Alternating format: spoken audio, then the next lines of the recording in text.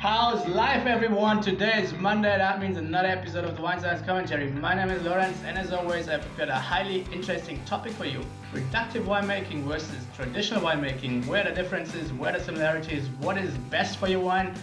We will find out. And as always, if you like the kind of content, then you might want to consider subscribing to the channel. That's it from my side. I would say, let's do it.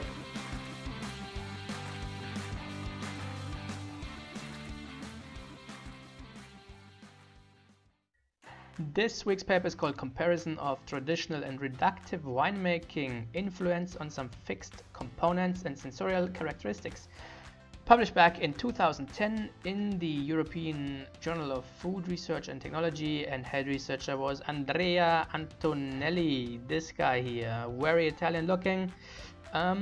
Is working since 20 years as a professor at the University of Modena and Reggio Emilia.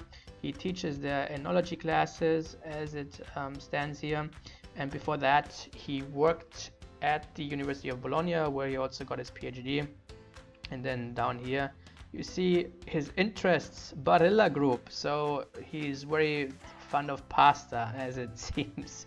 Barilla, of course, is the #1 producer of pasta in the world. Introduction, guys. The new trend of the market for white wines is currently addressed to full-bodied and aromatic products. This tendency makes the research to turn to techniques able to enhance flavor and extract of white wines. For this reason, more care to prevent phenolic oxidation and to improve aroma content is required. Of course, we're talking about reductive winemaking here, my friends. Considering the whole winemaking process, the most insidious step is grape crushing. During this phase, the rate of oxygen consumption can be very high. The presence of grape polyphenol oxidases make polyphenol oxidation extremely fast. And I want to show you this slide very shortly. What is this here? Why I'm showing you this? Because I just mentioned polyphenol oxidases, and this is exactly what is shown here. So we have caphteric acid, which is a hydroxycinnamic acid, which is of course a phenolic acid, and this can react in the presence of oxygen and PPO to a so-called kinon. So PPO occurs naturally in the grape tissue, in the vacuole.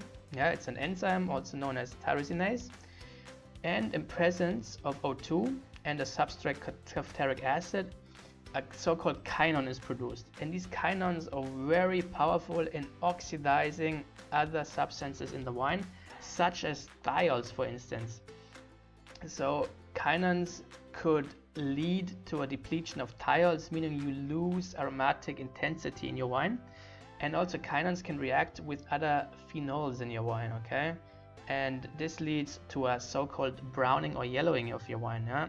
And in winemaking, we can use certain additives that either avoid this step to happen, okay, or this step to happen. So we could add SO2, ascorbic acid, tannins, or glutathiones to fixate some of this oxygen or to bind onto the kinon, okay.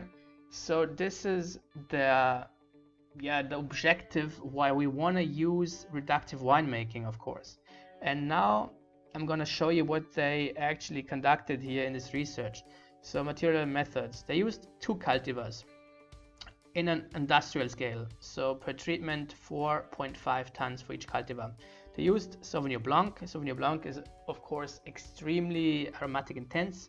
And they used Trebbiano Romagnolo, which is fairly neutral. So very low in flavor, just as all the other Italian whites. And then they used 2 different wine making protocols for each cultivar. Okay, so the traditional winemaking included the pressing, then a racking with bentonite and gelatin addition. Then the fermentation was started with commercial yeast and the addition of some nitrogen. And after fermentation was completed, they racked the ferment, they filtered it, they bottled it under screw cap. And actually the reductive winemaking was quite similar, but the whole winemaking was done under an inert atmosphere, so under nitrogen I think they used. And also prior to fermentation they added SO2 80 milligrams per kilo and ascorbic acid 160 milligram per kilo on top of the grapes, okay, as antioxidant so to speak. And then if they would, for instance, rack a wine into a tank or the must, then they would gas up the tank, so you have an exclusion of oxygen. And then I'm going to show you some results now down here. So table 3 shows you the comparison between the different winemaking techniques. So TW stands for traditional winemaking, and then RW for reductive winemaking, of course. So they compared the two mean values of the two different winemaking protocols. And you can see, first of all, that the basic wine chemistry was quite unaffected by either of the treatments. So alcohol, no significance. Also tritratable acidity, tartaric acid. So the basic chemistry didn't change. Where it starts to get interesting is further down here. So let's look at ascorbic acid. Of course, as I just mentioned, they added ascorbic acid on top of the grapes in the reductive winemaking protocol. So that means you end up with a higher level of ascorbic acid in the finished wine compared to the traditional winemaking, where they didn't add anything. Now, they added 160 milligrams per liter of ascorbic acid, and in the wine it only remains 4.11 milligrams per liter. So ascorbic acid was quite diminished, meaning it was quite successful in reacting with oxygen for instance. So ascorbic acid and oxygen, they react to dihydroascorbic acid, but you also find some ascorbic acid, of course, in the treatment where non-ascorbic acid was added, because vitamin C is of course also a component of every fruit, such as the grape for instance. And then down here you see the optical density values, 420 nanometers, 320 nanometers and 280, and you see you have the highest value in, of course, the reductive winemaking. Why is that? Because you have more phenols here, okay, compared to the traditional winemaking. As you know, if you include oxygen in a traditional winemaking process, then this leads to polymerization of your phenols, which then precipitate, okay, and this oxidation of phenols does not happen in a reductive winemaking atmosphere, so you end up with higher total phenol content in the end here. And 420 nanometers is the measurement of yellow color, and you see the yellow color is a bit higher in the traditional and the reductive winemaking treatment, because of course you have higher total phenol amount here.